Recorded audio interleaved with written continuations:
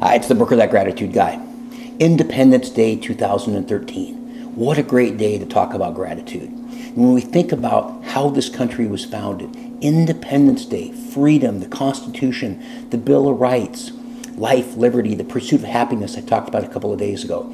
But let's think about how that relates to gratitude, and think about one of those things that we want to remember every single day, especially when we're framing our life in gratitude, and especially when we're writing in our gratitude journal.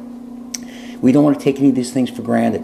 I was thinking just about freedom. Just think about all the choices that we get. And again, the liberties and the independence that we enjoy. You look across countries across the world, you see the oppression, and you see all the governments and the situations that are not good. I remember years and years ago, I met a gentleman that had been in jail, and I have no idea what that was like. I think he's incarcerated for some amount of time.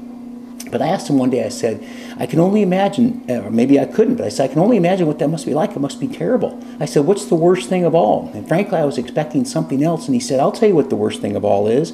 It's grabbing hold of those bars and looking out this window and looking at a mountain and thinking, I can't go there because I don't get a choice. I have to stay here. And if I wanted to go to that mountain, I can't because I'm incarcerated. And that freedom is taken away. So on this 4th of July, on this Independence Day, think about everything that you're grateful for in your life that has to do with your freedoms. Freedom of religion, freedom of speech. It just is amazing what we take for granted. And that's why I like the whole gratitude aspect so much, because every day we focus on what we're grateful for.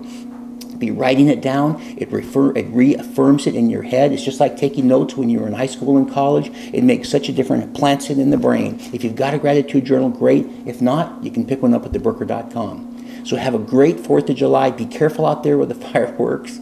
But remember, don't take for granted this independence. It's something that is so phenomenal, and we should be so incredibly grateful for it. That's it for today. Again, have a great 4th of July. We'll see you tomorrow.